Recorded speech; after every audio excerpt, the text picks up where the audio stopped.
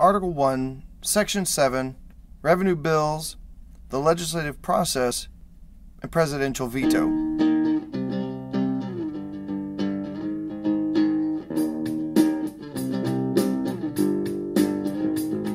All bills for raising revenue shall originate in the House of Representatives, but the Senate may propose or concur with amendments as on other bills. This is known as the power of the purse. Congress holds all the decision-making power for how money will be spent according to the Constitution. This prevents the president from spending money in such a way as the Congress does not agree with. The president can make budget requests and budget proposals, but the Congress technically needs to be approving those. What we see more generally is a lump of money given to certain departments, and then those executive departments are operating within that budget to make more specific decisions about where that money goes.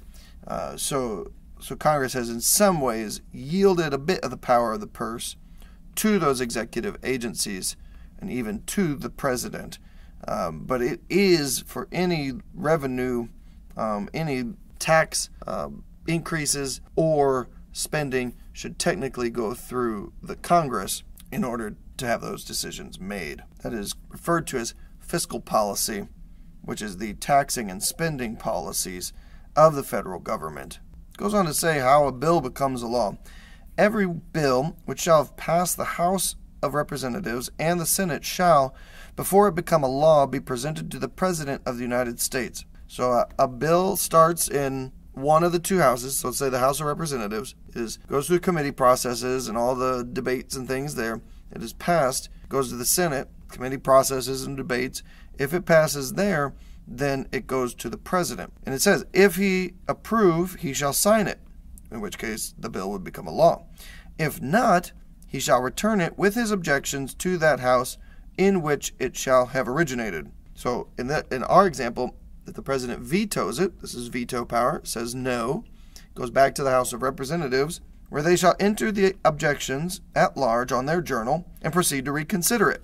If, after such reconsideration, 2/3 of that House shall agree to pass the bill, it shall be sent together with the objections to the other House, by which it shall likewise be considered, and if approved by 2/3 of that House, in our example, the Senate, then it shall become a law. This is called an override. But in all such cases, the votes of both houses shall be determined by yeas and nays, and the names of the persons voting for and against the bill shall be entered on the journal of each house respectively. If any bill shall not be returned by the President within 10 days, Sundays excepted, after it shall have been presented to him, the same shall be a law, in like manner as if he had signed it, unless the Congress by their adjournment prevent its return, in which case it shall not be law. The last part there is some technicalities that happens fairly infrequently. Every order, resolution, or vote to which the concurrence of the Senate and House of Representatives may be necessary, except on a question of adjournment, shall be presented to the President of the United States, and before the same shall take effect, shall be approved by him, or, being disapproved by him, shall be repassed by 2/3 of the Senate and House of Representatives according to the rules and limitations prescribed in the case of a bill.